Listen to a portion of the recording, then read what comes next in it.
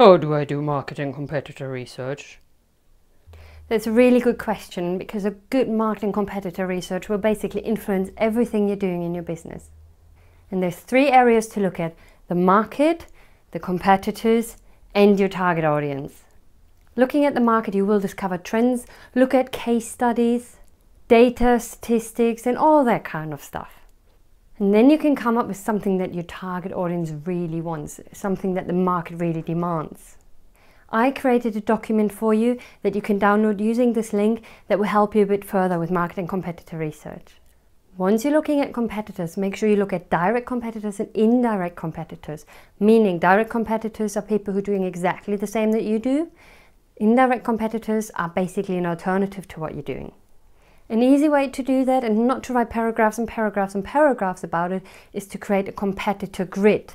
So basically you have an Excel sheet in which you have columns with titles, which are the competitors' names, and then you have rows, which are certain criteria that you're looking at. For example, you put first the URL so you can find them easier, so the web address.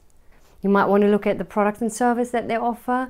One row might be the pricing, one row might be the location, one row is their USP, unique selling point, one row is their marketing activities, all kind of things that are relevant to you and what you're doing and the industry that you're in. And then you have it all on one nice page in one grid, and you put like the fields for the competitor and the row, you just fill with bullet points rather than writing a lot of paragraphs. That will really help you to analyze afterwards how you can stand out.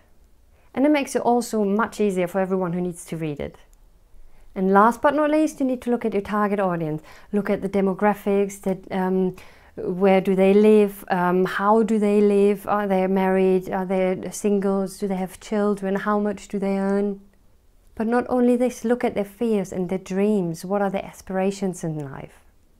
All of this will help you afterwards to create content that they really want and that they value, to create products and services that they really would buy. It also helps you to price your products and services later on. And rather than just doing online search on Google or any other search engine, you should do your own research by creating surveys using something like SurveyMonkey, or get target groups and focus groups that represent your target group and ask them questions. If you have a question that you want me to answer in a video, please send me an email, hello@creativestartupacademy.com. And don't forget to join our Creative Startup Academy community, where you get more frequently asked question videos like this. You get exclusive discount to all my online courses. You get free resources that you can download, links to my free webinars. You get book recommendations. You can connect with other entrepreneurs on there, asking questions, and get the support from entrepreneurs around the world. You might be able to find your next business partner there, and on top of that you get inspiration for entrepreneurs. So don't wait any longer, join the Creative Startup Academy community. I'll see you there.